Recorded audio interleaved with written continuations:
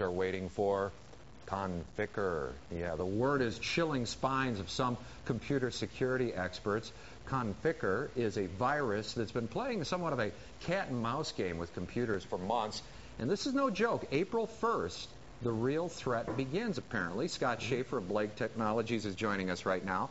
And some are saying that the reason this is getting so much attention is because Microsoft put out a reward of, what, $250,000, leading to the arrest and conviction of whoever's responsible for this. Absolutely. That's led up to something called the Conficker Cabal, which is a group of security experts all working together to try to find out where the authors are and exactly what's going to happen on April 1st. Well, how big of a threat is this to your computer, my computer, and everybody's? Well, the worm uses an exploit that was first identified in October of last year, and Microsoft issued patches. And the first variety of this worm came out in the next month, in November. So there has been a period of time where you could get the patches and download them. As far as what's going to happen on April 1st, who really knows? Maybe nothing. Maybe nothing. It could be much ado about nothing, just like the Y2K bug.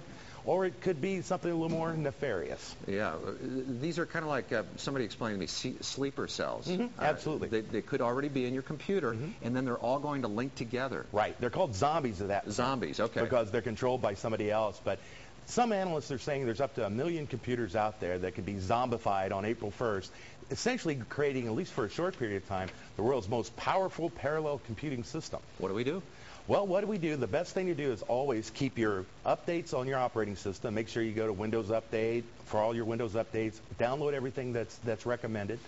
Also, you want to make sure you have an antivirus and a malware solution that's up to date, and all the major ones out there will catch this. Norton, McAfee, they're all Norton, McAfee, Trend, Microsoft's Forefront, all those. All right.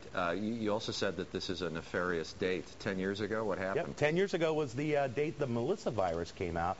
That was the very first mass mailing email worm that went out, and it really sent a lot of reverberations through the security industry. And that was the first one 10 years ago today. Yeah, probably not as bad as this one. They're getting more sophisticated. Absolutely. But then so are security people like yourself. As you mentioned, it's a cat and mouse game all the time. Scott, thanks for coming in. We appreciate it.